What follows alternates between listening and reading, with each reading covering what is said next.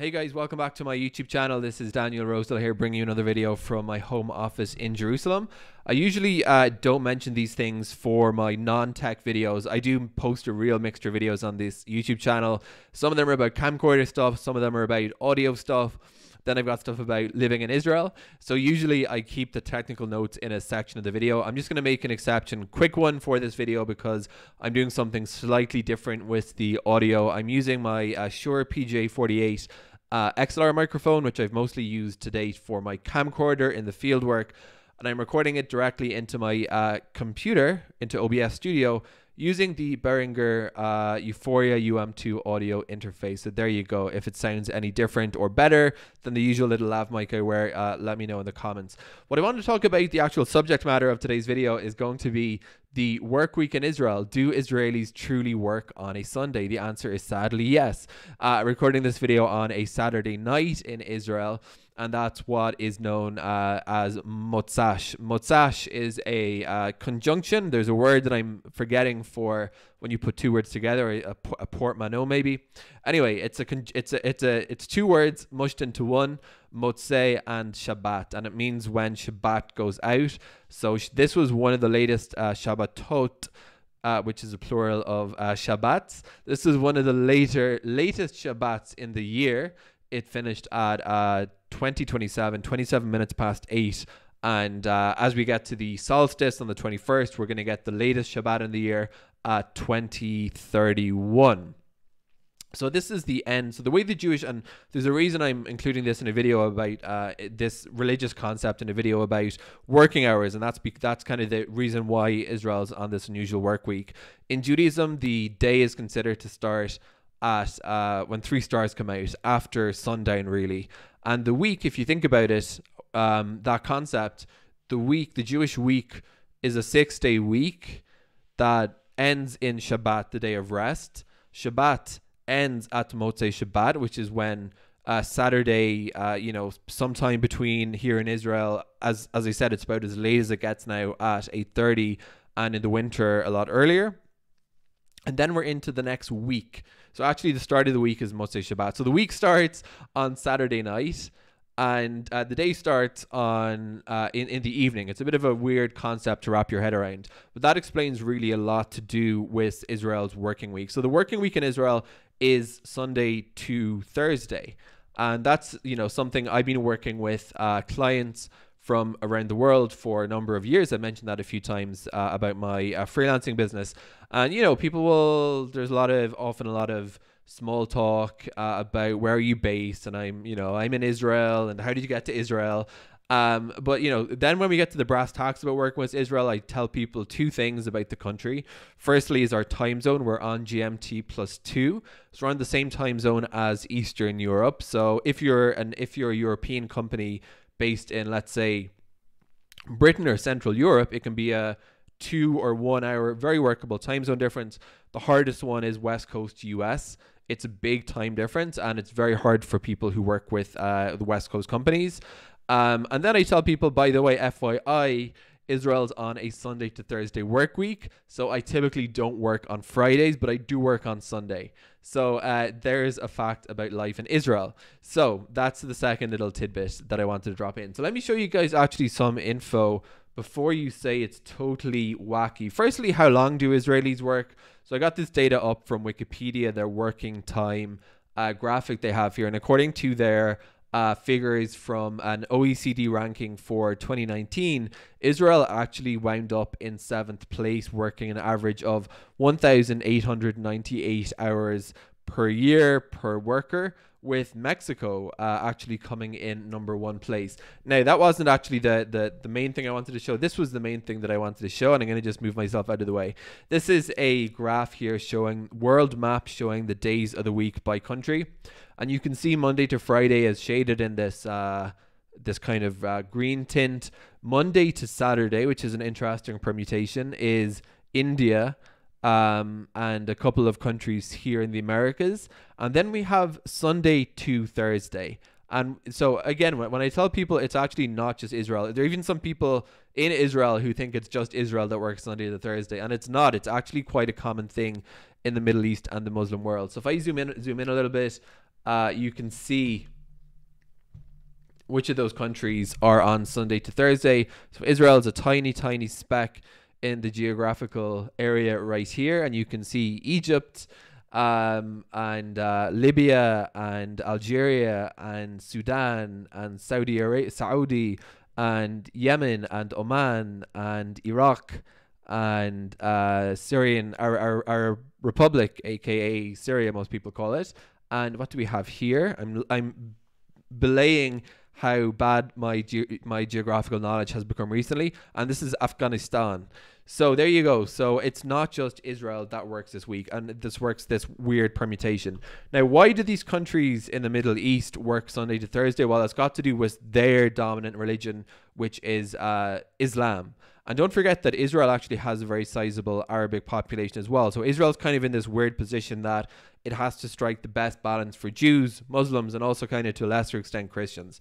So these Muslim majority countries are working on Sunday to Thursday as well, because in Islam, Yom al-Jum'ah, which is Friday, is the kind of traditional concept of a day off. And I'm not going to say too much about it because I hate when people who are not that religion try to explain that religion. The little bit I understand about Yom al-Jum'ah is that it's a day of rest, it's a day of reverence, it's a day of going to the mosque. So it's kind of analogous to the Jewish Shabbat. So if you're working in one of these countries, it makes sense that you'd have Friday off. So you'd work Sunday through Thursday, Friday off. Saturday's kind of a half day. So the way it works in Israel, it's a little bit strange. So there's information online about what's the working week like in Israel, and I can tell you a little bit more from personal experience. So you'll find resources online saying Israel has a 6-day working week, Sunday through Friday, and that's not really correct for most people working in, let's say, white collar or professional jobs. For most people working in white collar professional jobs, it's just a Sunday to Thursday work week, whatever Wikipedia says about people working on Friday. And that's because, again, the Jewish Shabbat, Israel being a country that isn't governed by Jewish law for the most part, but which derives its laws from Judaism, that day of Shabbat, which starts, again, Friday sundown, Saturday sundown, religious Jews are not allowed to do work. There's no way you could work in an office on such a day. So therefore, that day's off. Friday is off, which satisfies the needs of the Muslim population.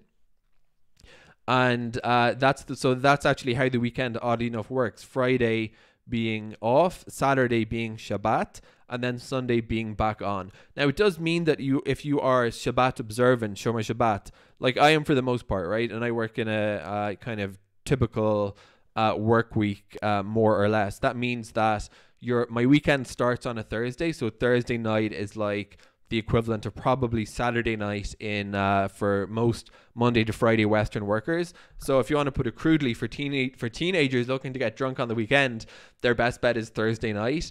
For religiously observant people, Israel really shuts down about halfway through Friday. And that's actually, if you think about it, if you are Shabbat observant, the only part of the weekend, or the biggest chunk of the weekend, that you can actually use it to go out to restaurants, go to bars, because in a city like Jerusalem, for the most part, most institutions like that are completely shut down from Friday through Saturday. And then what people will do is actually go out on Mosei Shabbat. So visitors to Israel are often confused. They see these bars, in Tel Aviv and Jerusalem full of people on a Saturday night after Shabbat, and people are like, don't they have work in the morning? Isn't it like Israel a Sunday to Thursday work week? And the answer is probably most people do have work in the morning, but there's kind of a push and take, and that's kind of a reflection of it, that in a country where you have these unusual sort of long working hours during the day, people are a little bit lax, I would say, about Sunday work. A lot of people, it depends really on the company culture, but the places I've worked, there's kind of been an environment where you can come in a little bit late on Sunday, leave a little bit early. For the Israeli high-tech sector, the tech sector that's working with the rest of the world, I wouldn't say Sunday's a wasted day, but it's a far less busy day because your clients, your customers are on a Monday to Friday work week, so they're not there for contact. So Sunday's kind of a sloppy-ish day in a lot of Israeli tech companies. Now, I mentioned that Monday to this whole idea of the work week. So There are definitely people who work a 6-day week in the fields of like essential services, and they'll begin their work week on a Saturday night and end it on Friday afternoon. That would be, let's say, maybe bus drivers, we could say, municipal workers. But for most office workers, your work week begins on a Sunday. Your work week ends on a Thursday, and that's it. There are a few cases I've heard of people working for like, let's say a salesperson working at a tech company in Israel, and all their clients are on Monday to Friday, are in the West, and they're also Shabbat observant. So how would that person work? Typically it's Sunday to Thursday like anyone else in the Israeli economy, but I've heard of some companies who've begun to give people Monday to Friday working weeks, so that they have Sunday off. They start on Monday, and because in my hypothetical example here, they're Shabbat observant, they'll stop working in kind of Friday afternoon.